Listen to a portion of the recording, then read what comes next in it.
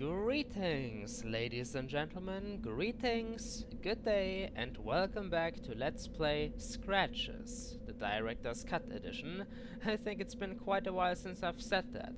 So, as you all should remember, we are in quite the predicament, as we've discovered somebody, or I dare to say, even something, could be inside Blackwood Manor, was the entire time right below our very feet. The question is, who could it be? It doesn't fit at all into what we've found out so far. This new piece of puzzle is unrelated to the puzzle I've already assembled. However, that is not the only issue. We have an even bigger problem. Jerry, our best friend, is on his way. He will be arriving here in a few hours, without a doubt. So, will we be able to discover the secret of Blackwood Manor after all? Or will Jerry take us away and we will have to forget about all of it forever? Not all hope is lost yet, thankfully. We were finally able to step into the good old outdoors again, since it stopped raining, and the key we found a while ago was able to unlock the garage. I have no idea what I could find in there. That is another big problem at the moment. I don't know how to proceed, how to possibly discover something new. None of these items are useful. I have 2 matches left, keep that in mind. Maybe something inside the journal? Nope, no new entries. Michael is still trying to be optimistic. Well, I guess trying to be optimistic is still very important. After all, this could be our final day within, or in this case around the Blackwood Manor. Now then, time to enter the mysterious garage we found at the beginning of this adventure.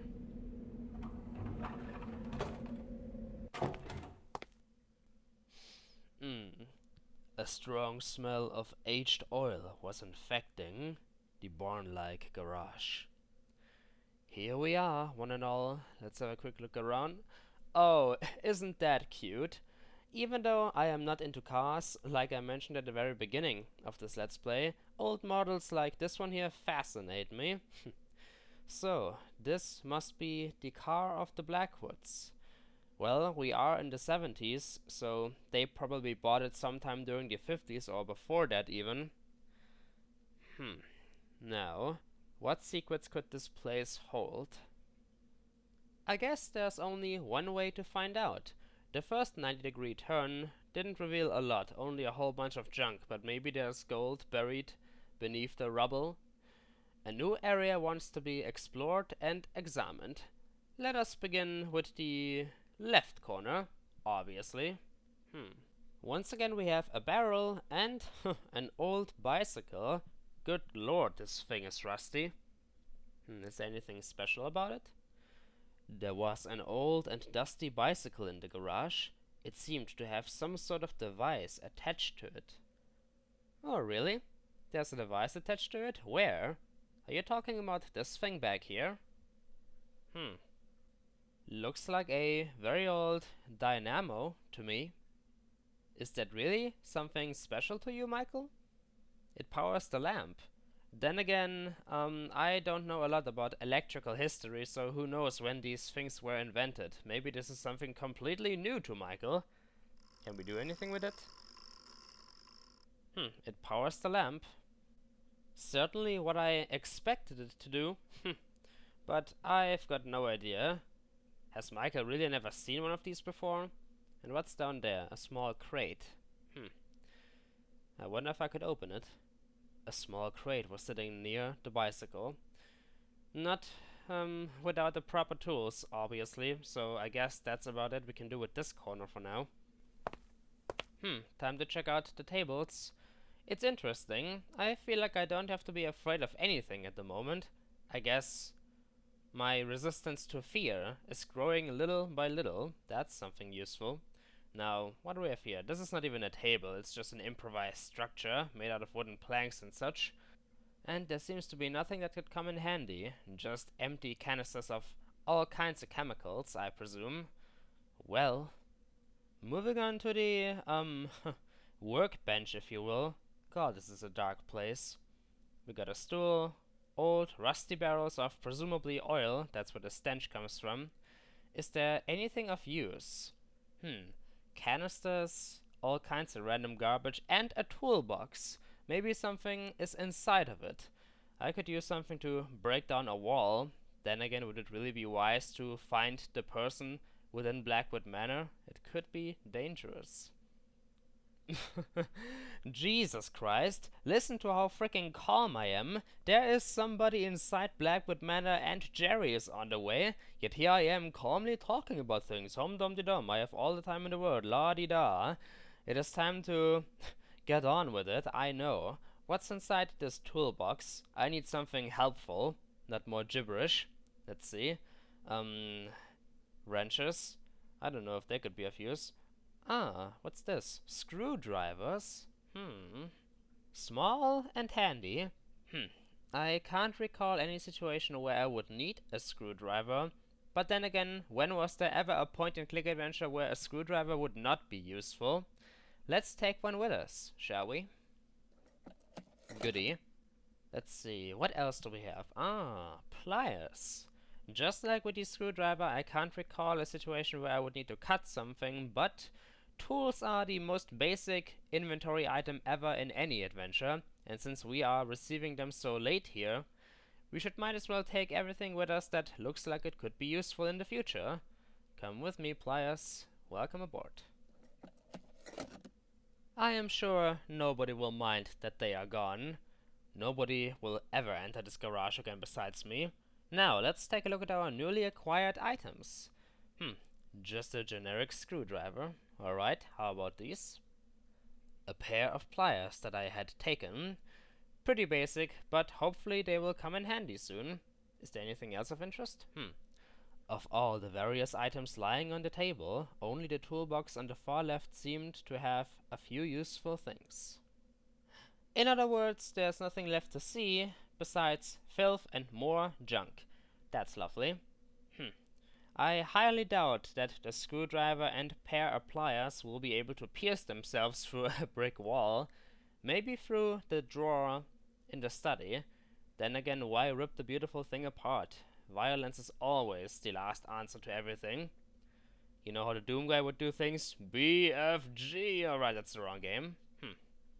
One classy and old automobile. Still, I didn't want to get very close, as it gave me the strange feeling that something was about to jump at me from inside. Thank you, Michael. Now I feel a little less safe in here. But seriously, what could be inside this old car? I was kind of hoping to find a charged car battery. Well, that would be lovely. It's an axe! Michael! It's an axe! Are you blind? Look! It's an axe! It's an axe! It could be useful for plenty of things, even though you're not good at chopping wood. Pick it up! It's an axe, Michael. Oh, Mr. Arthur, your logic baffles me. If this was Silent Hill Downpour or Dead Rising, you would have already picked it up to prepare yourself for. Well, come to think of it, this is not meant to be used as a weapon. Am I thinking too far ahead already? Oh my. Maybe I am still as paranoid as before. Now then, is this it? Is this everything we can find within the mysterious garage? I guess James or somebody just locked it up at one point, took the key upstairs and left it there. The only thing that still raises my curiosity a little is this small wooden crate. I feel like I could be able to open it, but with what? The hammer? I doubt it, but let's give it a shot. Nope. How about the... Oh yeah, this is gonna work. Try to freaking open a wooden crate with a kitchen knife. Yes, a fail. As expected. Looks like this is about it for the moment. I am honestly a little disappointed. I was expecting to find something better than just tools. Maybe that is what happens to your mind after discovering a murder and other gruesome things. You expect every new area to be full of evidence. In any case, what should I do now? What will be the next logical step? Blackwood Manor. Where is your mystery hidden? I couldn't find anything inside of you. So could it be within the forest? Is there really no other way around it? Do we have to inspect the forest at long last? I mean, what am I possibly expecting to find inside of it? Well, yes. I remember to have seen a mausoleum-like structure on one of the pictures the maid took. Well, that's just amazing. A crypt of some sort inside the forest. What am I expecting to find in there? Other than, you know, dead people. Do I really want to disturb the rest of the dead? You know, Catherine's body was never found. That's what I assumed since the article didn't mention it, but what if it was found? What if they dug her up and she's now resting within the mausoleum? She already suffered enough. Wouldn't it be a sacrilege to disturb her in death?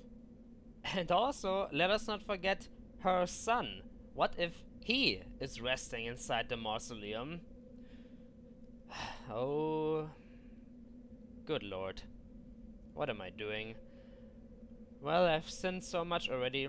I have disturbed the peace of the manor, I have disturbed the peace of the mask, of whatever is within the basement, and now I want to disturb the peace of the dead.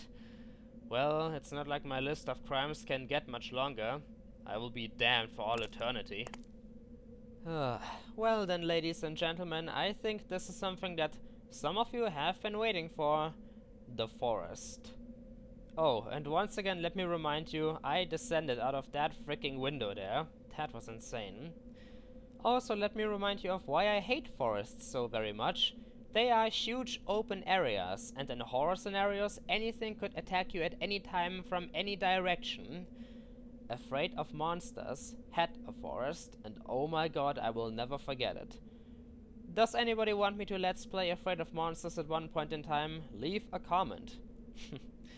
What am I getting myself into? Oh well, I've postponed enough time as it is. We need to hurry up. Time to enter the forest. No need to delay the inevitable any further. Now, we have two paths. This one looks a little bit more scruffy, like nobody ever took a lot of care of it. But this one looks like a little path, and these two red bushes could almost be an entryway. Also, there is another way behind the kitchen, as far as I remember. I am always so very useless when it comes to deciding between two things. My assumption is that the path behind the kitchen and this one could connect to each other. That would be helpful. It means that I wouldn't have to go past the basement anymore. But I am feeling more like the red bushes. This path just, whoa, seems a little bit more man-made, and yet it just sort of ends. Leads into nowhere. Oh great. Is there something in the distance? I feel like the wind is either trying to calm me down or trying to scare me, and neither is working, because I am naturally afraid of the forest. You don't need to add anything on top of that. Alright, time to be brave. There is something in the distance, I want to check it out. Whoa, what do we have here? There is a building over there, and it was here ever since I arrived at Blackwood Manor. But I didn't know. What could be inside? This is where I came from, right? So, wait a minute, there's another path? Then where did I come from? And where does the other path go? What's inside the building? Could it be the final piece of the puzzle? I'm getting very curious and confused now. What's over here? Let's see if I can carefully avoid these leaves. Oh. A gigantic dead tree surrounded by lots of more lively looking trees. Talk about a bad omen if I ever saw one. Approaching this thing might bless me with several years of bad luck. This can't be a coincidence. I shouldn't move too far away from the mansion, but my darn curiosity has the best of me once again. What a sad picture. This tree perfectly represents all the misery that the Blackwood family had to endure. And oh, you see that over there? That black opening between the trees? That's what I'm talking about. Who knows what could be over there? And there's no way in heaven or hell that I'm going to find out. Instead, let's see if Michael has to say something about the tree. Probably something depressing. Here we go. A grey and naked tree was standing on a small knoll, crowning an otherwise bare area, with its thin branches slowly swaying in the gentle wind. All of a sudden, I began to feel very alone. Oh, poor James. What must it have felt like to see all of his loved ones die, one after the other? First his son, then his wife, then slowly going insane. I wonder what James' connection could be to the mysterious person inside the manor. Did the person arrive before or after James disappeared? And what could be his connection to the person? Of course I have my own little assumptions, but I'm gonna hold back with those until I can find evidence that is either touchable or readable. Now what do we have here? It's like a little pond. There was a small pool of water below the arching tree. Nothing of interest, really. The entire tree is just one big symbol of loneliness. I'd say we should not disturb its peace and rest any longer. Time to get back on track. Jerry is not gonna stay in Rothbury forever. Michael? It is once again time to be brave. I want to know what that building is all about.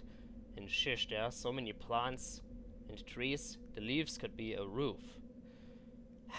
Now then, here we go. All alone, surrounded by Mother Nature. Judging by the old-looking glass, this could be a forgotten greenhouse. Interesting. Now, why would the Blackwoods need a greenhouse? Didn't they have a garden right next to the manor, even though by now it is rotting away? Maybe they wanted to raise some unique plants. And shish, this is a foggy area. In all honesty, I still don't really feel safe about being out here in the forest, but it is 1,000 times better than the seemingly cursed manor. Now, look at all these fancy metal bars going on. The Blackwoods invested a lot of money. I can see a tree and I think a stairway through this glass door. Well, a partial glass door, but I'd be amazed if this would simply open up. It looks so very old and rusty. Let's see. Of course. The door to the greenhouse was stuck, probably due to some serious rusting of its hinges. Was anybody expecting anything else, really? It is one of the new areas of the third day, and we cannot enter it. Bugger. Well, I do have an idea as to how we could open this door up, but first of all, is there anything else hidden around the greenhouse? Doesn't seem like it. There could be a piece of the puzzle inside. And how could we open up the door? Well, let us not forget, besides the new tools, we also still have our little can, if you want to call it that, of oil. However, for now, I'd like to see what is on the, or at the end of the second path. So, let us quickly head back there. At least it is not a long walk. Now, once again, this is something I feel a little bit more threatened about, because this path really just sort of ends. I mean, look at this. It just disappears between two giant trees.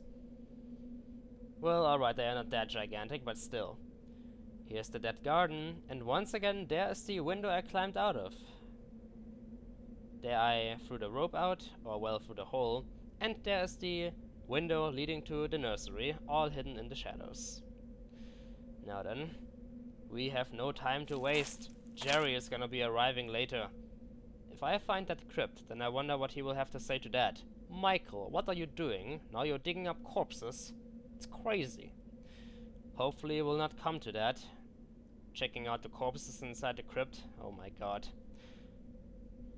Well, we will see how far I have to go to uncover the secrets of Blackwood Manor.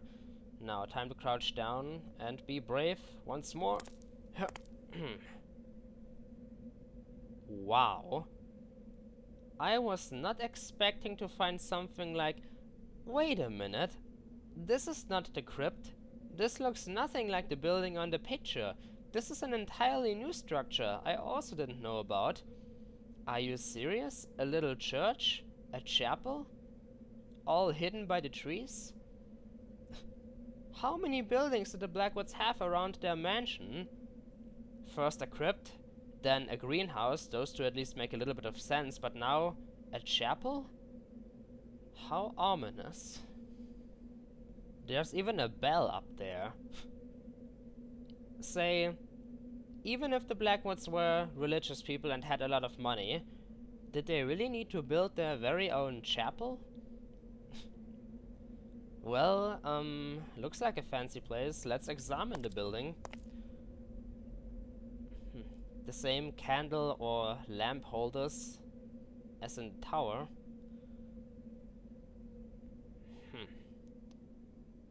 Big place.